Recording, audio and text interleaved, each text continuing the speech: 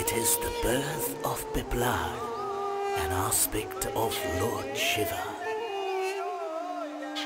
When Piplad was just a young boy, his father Dadichi gave his own bones in sacrifice to the Devas to defeat the Asuras.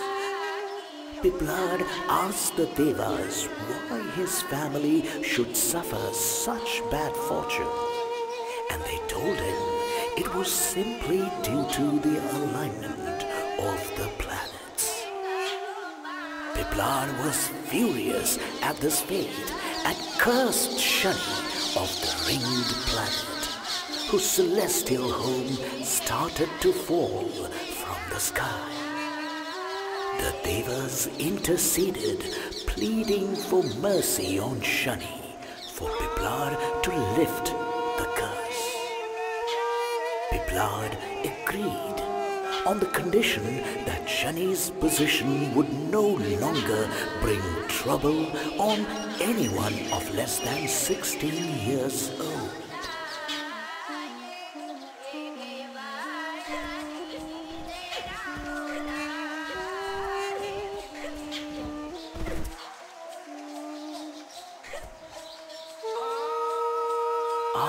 This is the marriage of Shiva to Sati, which angered Sati's father Daksha greatly.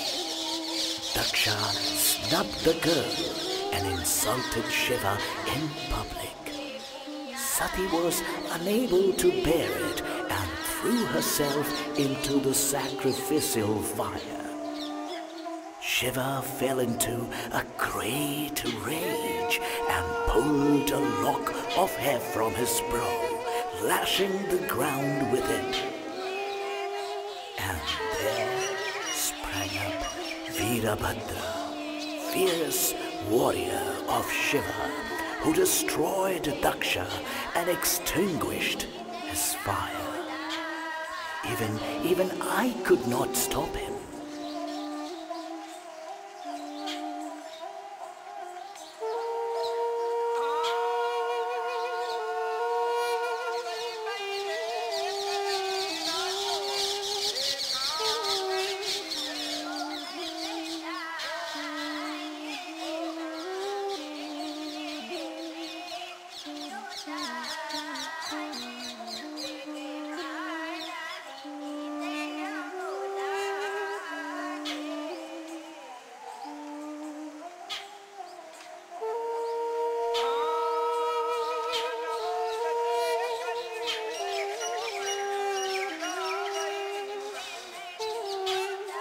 The birth of Ashwatthama, gifted to his father Drona after many years of penance, born with a magical gem in his forehead that made him a mighty warrior. After Drona was killed through trickery, Ashwatthama issued a challenge to Arjuna. Both warriors used mantras to create mighty, world-destroying weapons. Arjuna was wise and withheld his weapon, but Ashwatthama did not, instead directing it at Uttara, Arjuna's daughter-in-law, utterly destroying the lineage of the Pandavas. For that action, Krishna cursed Ashwatthama and cut the gem from his forehead. For thousands of years, he roamed the forests of the world with blood and pus oozing from his injury. It is rumored he walks there still. There was a time when I was to take from upon the earth as Rama. Lord Shiva was greatly pleased and wished to travel with my avatar in my journey to aid me. But Parvati begged him to stay with her. There was a devoted king, Kesari, of the monkey people, who prayed to Shiva for a child. And so, as a means to assist me and as boon to Kesari, Shiva was born as Kesari's son and became Hanuman, who was helper.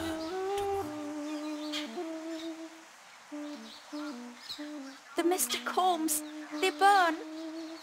Golu, you are surely too clever to have been hurt. You must be safe. I pray that you're safe.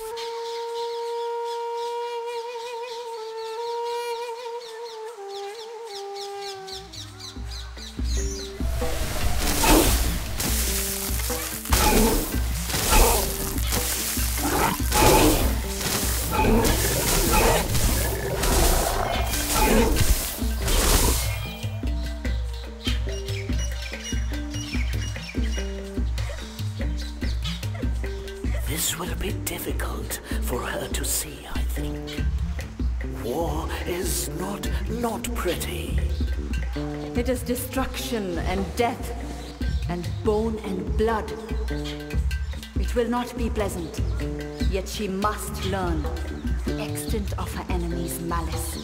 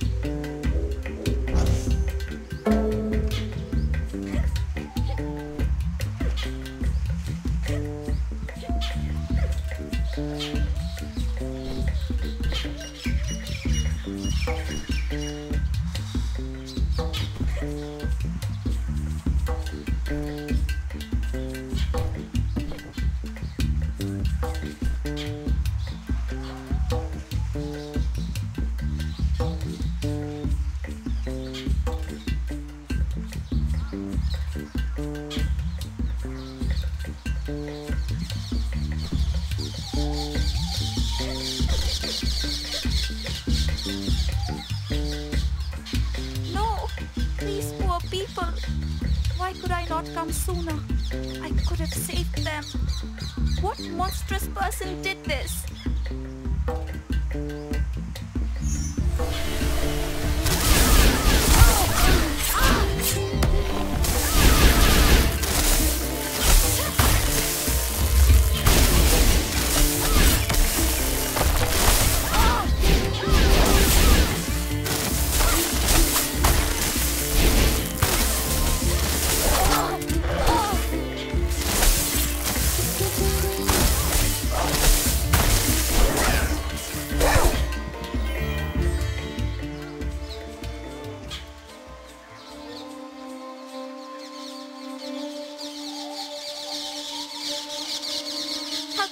Be allowed to happen?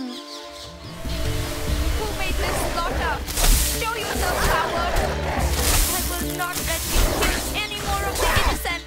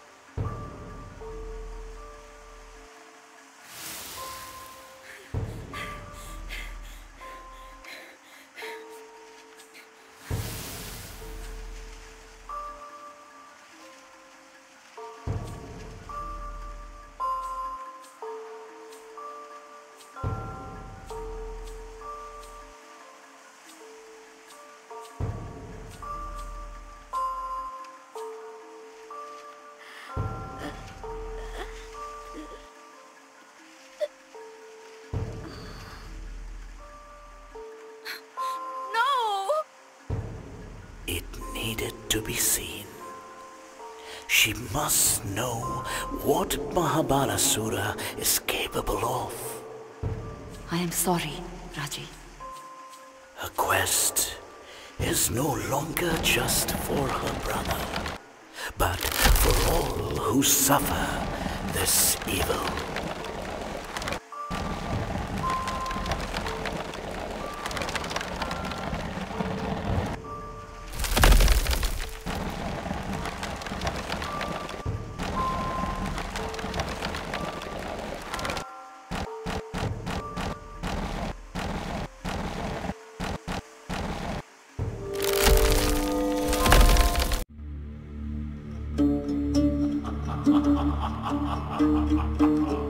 The entire village of the Mystics was under threat.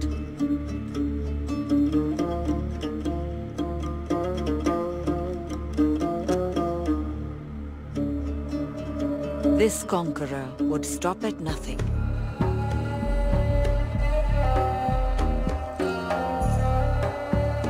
Would destroy centuries of history and learning.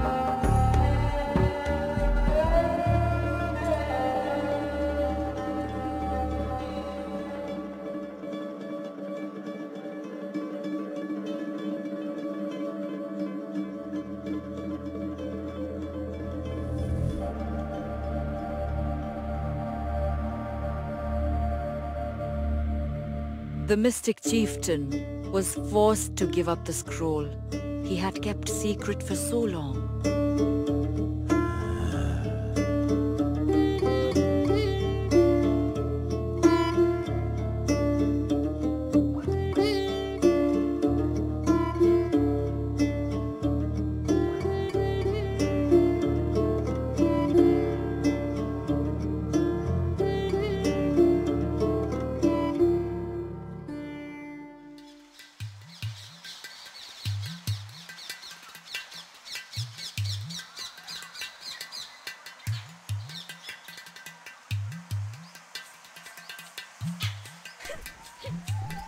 I see you now. I am coming and I will stop you. The chief of the mystics will not survive Mahabalasura's attack for long. She must be swift.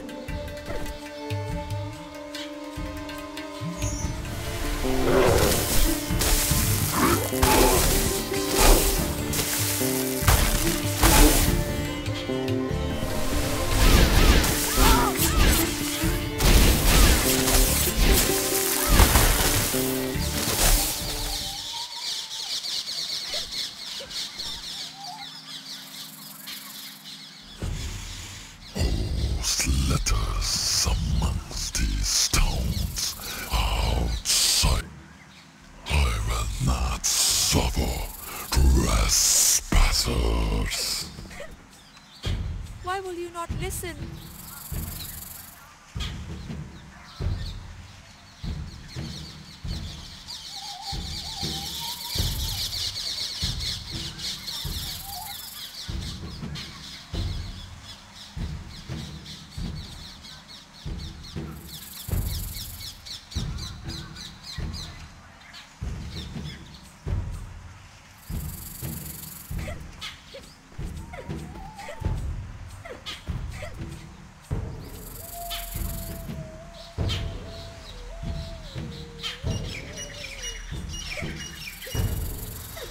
The Shankh.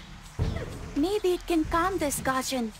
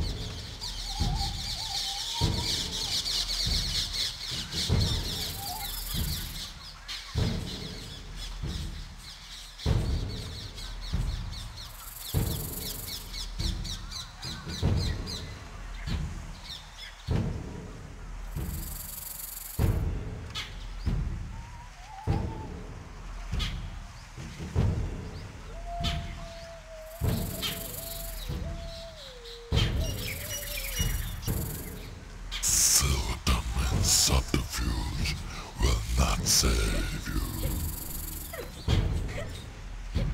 Is there nothing that can calm you?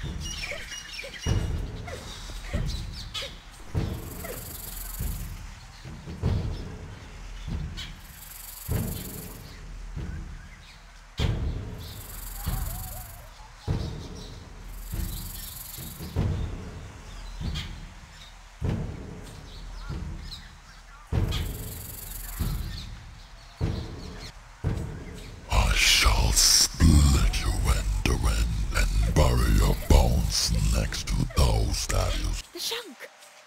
Will you listen to that? If not to me?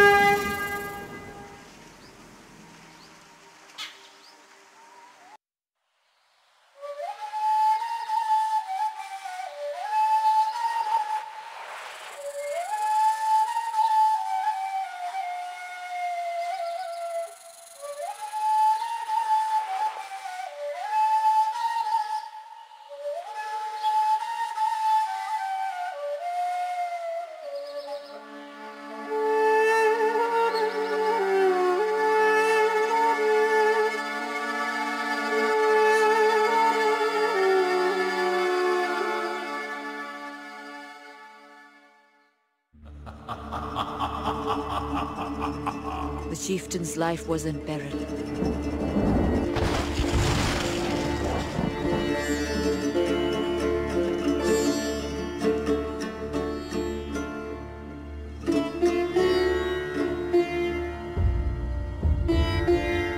But then Raji stepped forward and finally faced her foe.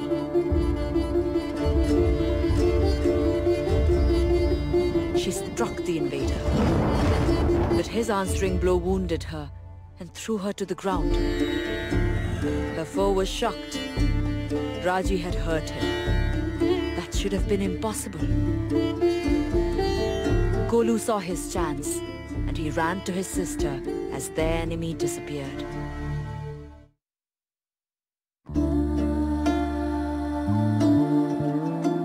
Raji was near death. But here she was among the mystics, most knowledgeable practitioners of magic.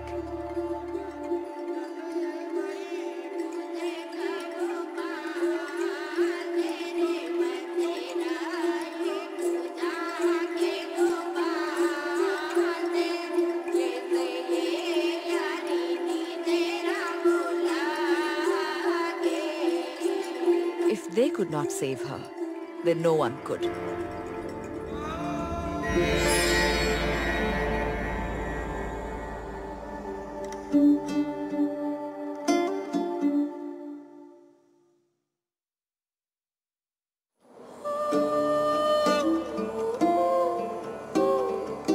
Finally, she was with Golu.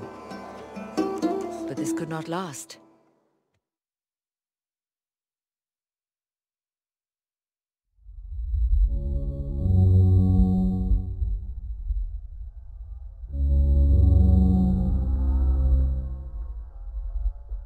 Hi! Where have you been?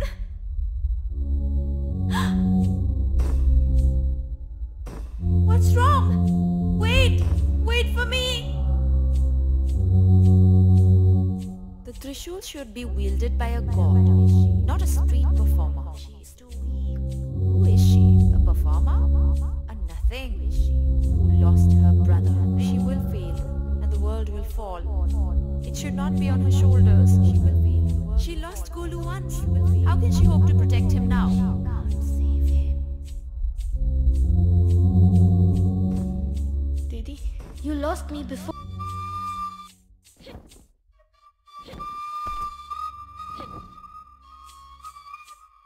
Raji, can't you find me? Maybe you aren't strong enough. Maybe you can't save me. Why have you lost me in time? Didi? Please don't lose me again. I don't know if you can save me.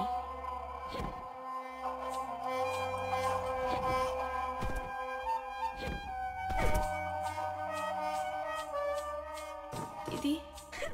Oh my sister. You lost me before, Didi. I don't think you will reach me. Please don't lose me again. If only you try.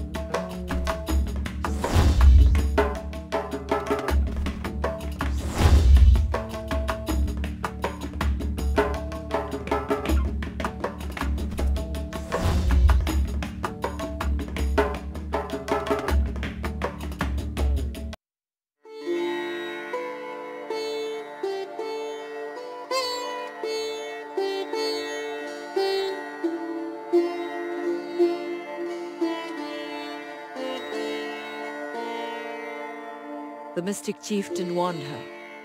Their enemy was Mahabalasura, the outcast, the most powerful mystic ever born.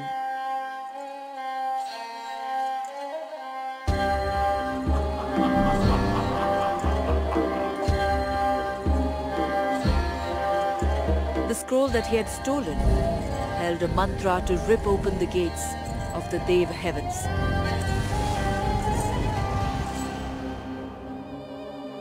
Raji was the only one with the power to stop him before he tore apart the world.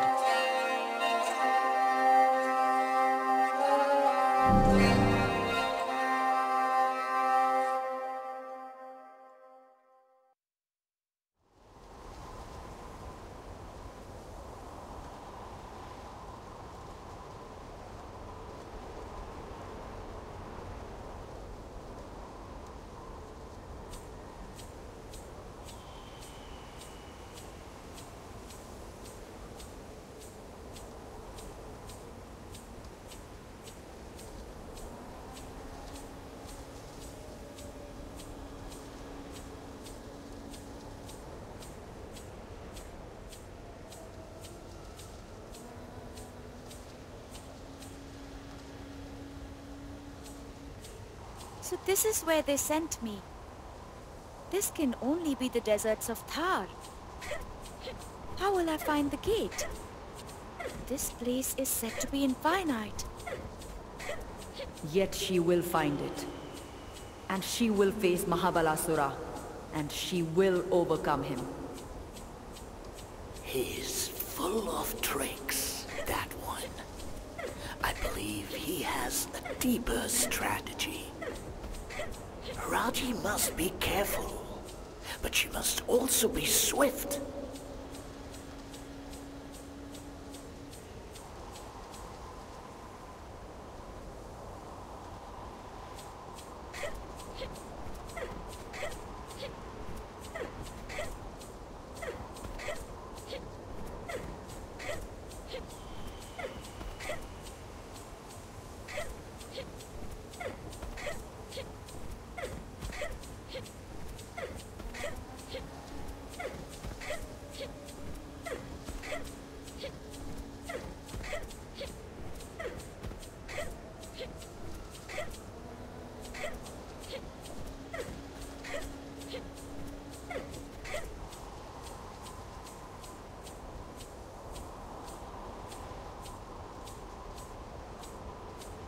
This is so strange.